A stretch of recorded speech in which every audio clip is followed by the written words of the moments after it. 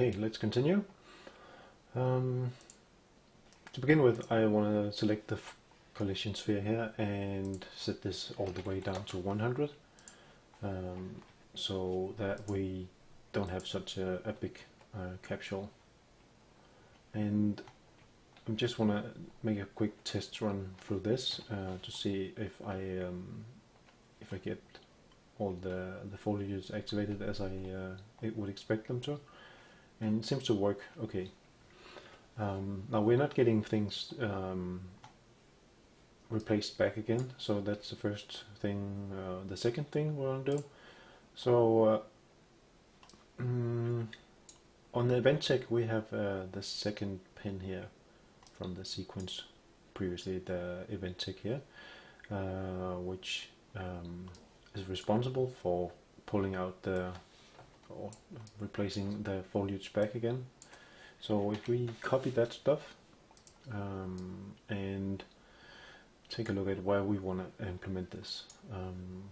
So let's see, we need to check pretty fast when we want to do this, and right now the current or previous implementation was doing this every tick, and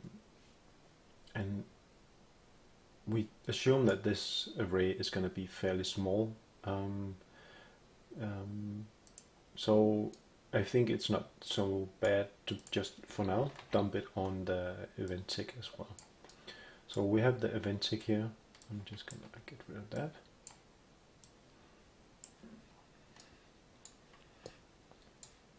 So from the event tick, right now we are just updating the location of ourself to line up with our owner, and what we want to do afterwards is to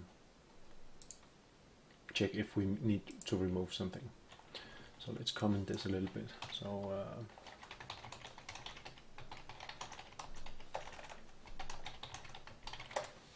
like that. And this part is, I'm not going to comment this right now, but this is just the stuff that we made earlier. I'm going to put this all the way down to, let's say, 200. It's a very short distance, but I'm going to tell you why in a moment.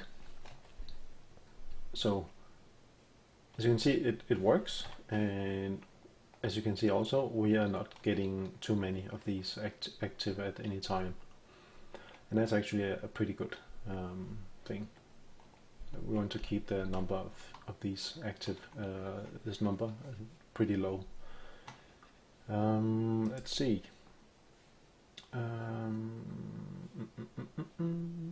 There's one thing I actually want to change a little bit, is the location right now.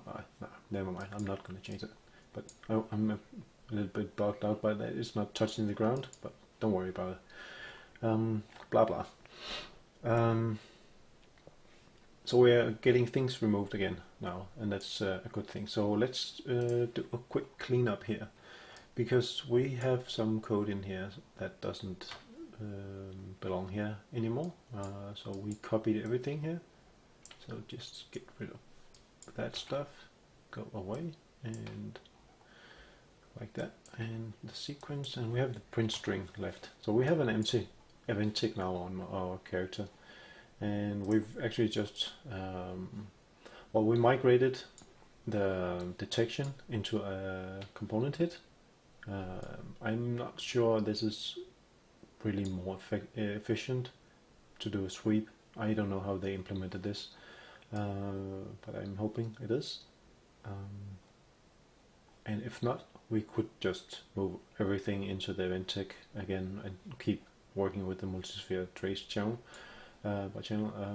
But anyway, we want to have this inside a separate actor for some reason, which I will explain in a moment.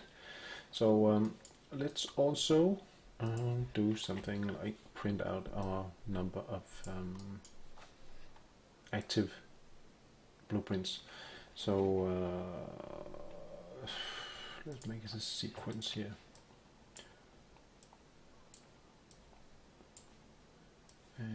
this one. Okay. So that means that we are now having this number updated constantly, and we should probably get rid of that sphere hit. We know we're getting hit. This guy.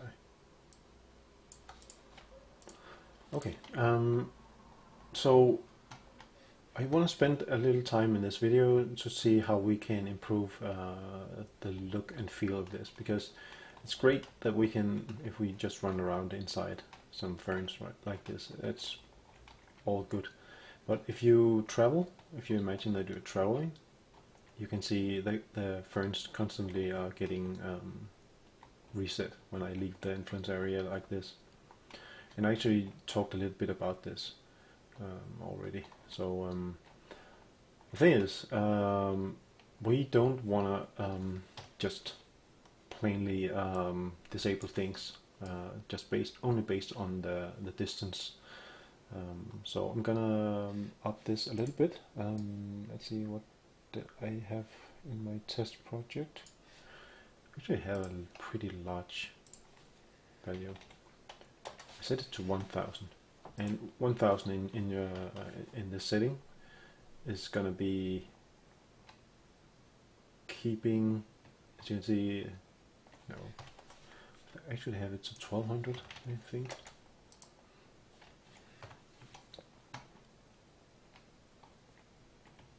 Yeah, but as you can see, we can actually end up having quite a few of these active. So I have 23, and I'm not even close to be, yeah, to want to consider any of these. So we want to add an extra logic to these. Okay, so what we are going to do is to say, okay, if something is, if we're not looking at it anymore, then we really don't care about this.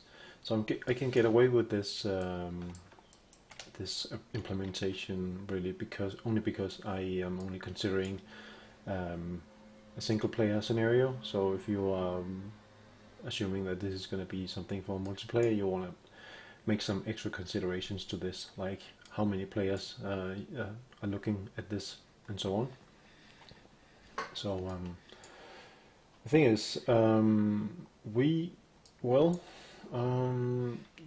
this out for each loop, we will take, well, we have the direction that we are looking right now. The direction from the foliage to us, we have that here. So if we normalize this to begin with, it's going to create a normal vector. And if you have seen some of our other videos, you've seen me use the dot product for this. So we're going to use that to find the position of our well, the direction that we are looking, and the direction we are looking is actually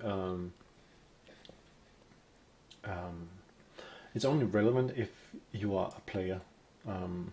So if you're not a player, then you don't have you don't really care about this. So a quick and dirty way of doing this would be to introduce a cast here, and let's cast this to a character, because the character has a controller and we can just use that. Okay, and that means that if this collision, this foliage sphere is owned by a player, that's essentially what we are saying here, then we can drag out from this one and get the control rotation, get control rotation. Okay, and I need more space. Right. And move that over a little bit. Actually, let's drag that up here, and Okay, so from the control rotation we can drag out again and say get forward vector, and the forward vector is giving us the direction that we are looking with the camera. So if we dot these two together, we're gonna get a value saying if representing the angle between the camera and the direction to our foliage. So we can make expand this check here to say if, okay, so if you are outside this bound here, then you definitely want to destroy or return to a static foliage. But you also maybe want to do this if you only, let's say,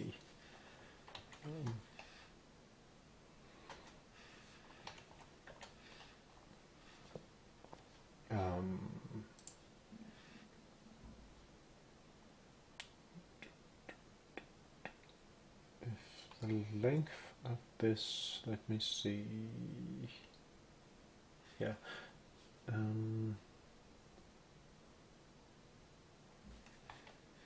let's say 300.